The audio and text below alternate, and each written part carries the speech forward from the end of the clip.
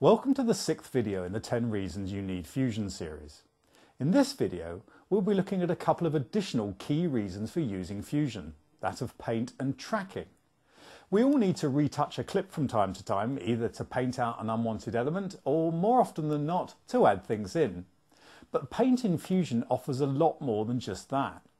If you are doing motion graphics, for example, you can take advantage of the animation capabilities of the paint tool to create some fantastic effects. And then there is tracking, stabilization of a shot, right up to 4-point screen replacement. Fusion makes it all a breeze. Finally, tracking data can be imported from third-party software in full 3D space, so that you can take advantage of the superb 3D toolset contained within Fusion. Let me show you what I mean. The first thing we are going to look at is the simple retouch of a clip, and I have a shot here of a snow scene and connected a paint node to it.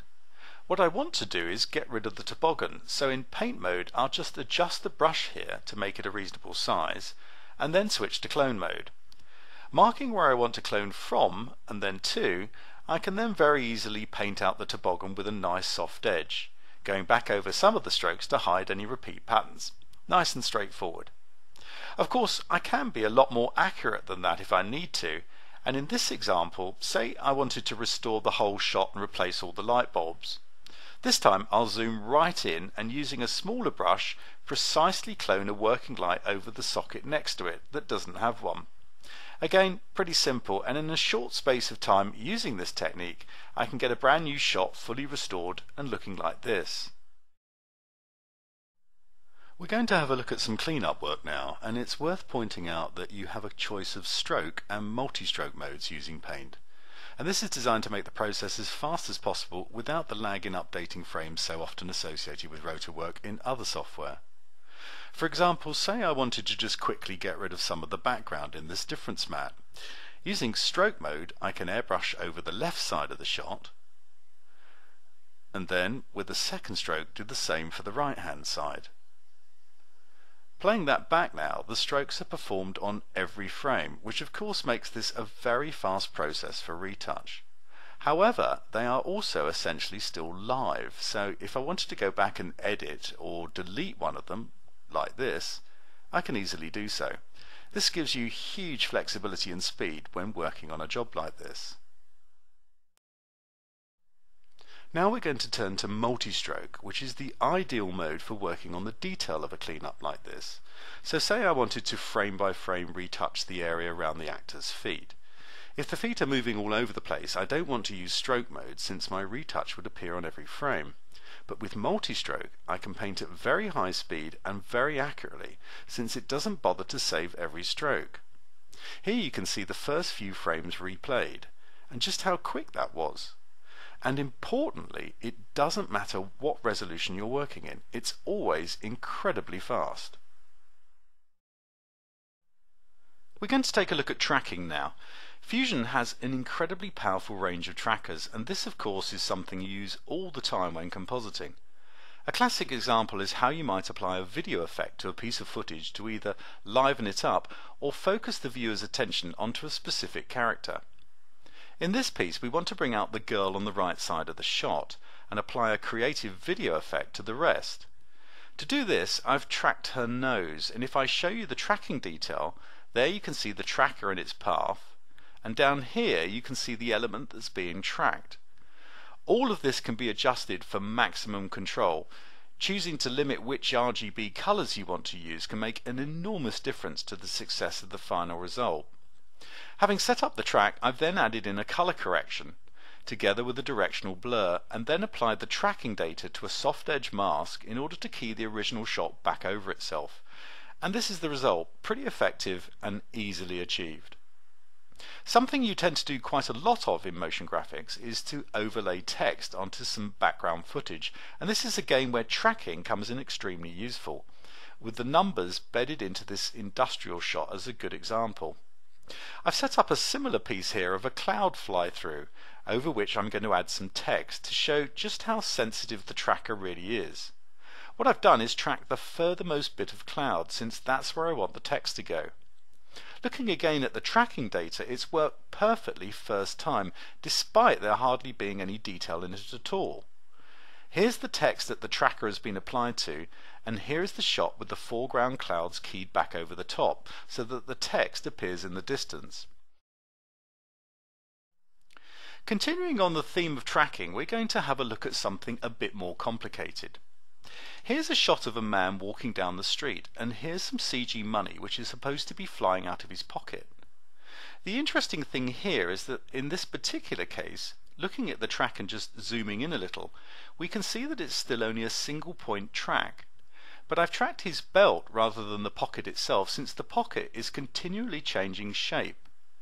Being able to offset the tracking data from something near the source that makes more sense to track in the first place is quite easy in Fusion.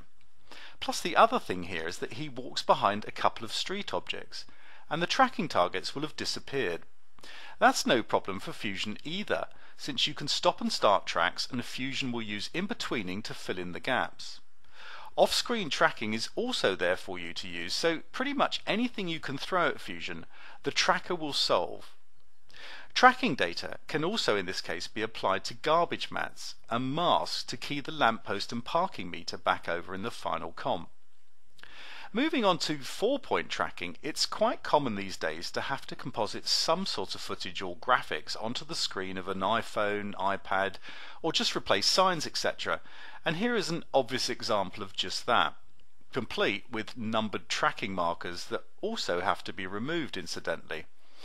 No problem for Fusion. Here is the tracking data, this time with 4 tracks being processed simultaneously. Once again, points can be precisely offset if the corners are not exactly where you want the image to end up. Then the same shot with the markers replaced. And finally, the finished composite with our previous footage tracked in, together with the reflections on the iPad maintained as well. It's also worth noting that you can ingest data from external planar trackers if that's what's available to you, and we'll have a quick look at that next. 2 final examples I just want to go through with tracking show the real power of what can be achieved in Fusion. Here's a handheld camera shot, pretty common these days in everything from movies to commercials, documentaries, broadcast titles, etc.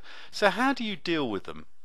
A common approach is to track this sort of shot externally, and there are all manner of software solutions out there these days to solve something like this. The important thing though is that Fusion can import all the major tracking formats and then apply it to other elements. In this case, some internally generated 3D text. This is the text with the tracking data applied in full 3D space, and then composited over the background plate using a holdback mat for the bushes and chair. If we want to have a closer look at the data itself in a bit more detail, then this second example shows just that. This is a shot supplied from Buju together with its tracking data, and once again the object is to combine it with some text in 3D space. Opening up the merge node here, we get a good look at the point cloud that's been generated together with the text that's been composited plus the camera move itself. So a really clear display of what's going on here. Any of the points can be accessed inside Fusion, and other elements can be precisely attached to any of them should you so wish. From that, the text can be rendered out in true 3D space and then composited over the background plate to produce the finished piece. So there you have it, a great paint capability and phenomenal tracking. Fusion makes it simple to retouch shots frame by frame with the option of multi-stroke to make it even faster, seamlessly add in new elements and create full paint animations for motion graphics.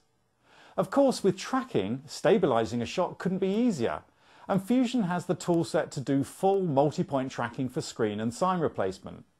Finally, as you've also just seen, tracking data can be imported from third-party software in full 3D space for easy handling of even the most challenging shots, and then if required, exported again. That's it for this video. In the next video, we'll be going through 3D environments. Meanwhile, don't forget to take a closer look at our website at www.ionline.com, plus the Ion YouTube channel, where you can find a whole host of news, events and information that will show you why Ion Software is a world leader in compositing.